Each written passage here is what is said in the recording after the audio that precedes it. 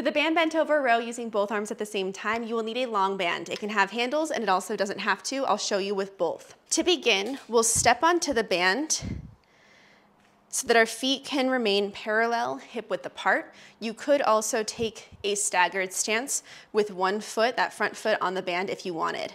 Now this band is so long that even with both feet on it, when I come down into my hinged position, if I go into a row, I'm not gonna be really doing anything at all.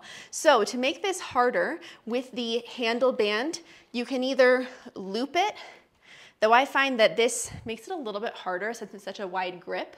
It makes it harder for me to keep that grip.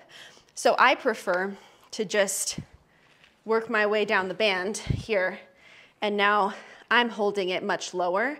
And now when I go into my row, I have plenty of tension, okay? So make that work for you, either wrapping your hands or taking a grip lower on the band. From this side, we'll start with our feet on the band, soften your knees, hinge at your hips, driving your hips back, and hinging so that your torso comes down as close to parallel as possible. Keep your back in neutral, shoulders down and back. Now from here, all the same rules apply as a normal row. We'll inhale, and as we exhale, pull the band, driving your elbows back toward your back pockets, squeezing a pencil between your shoulder blades.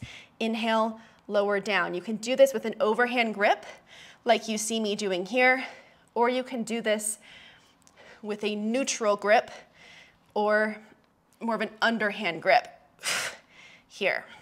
Without the handles, I like to step onto the band just like we just did.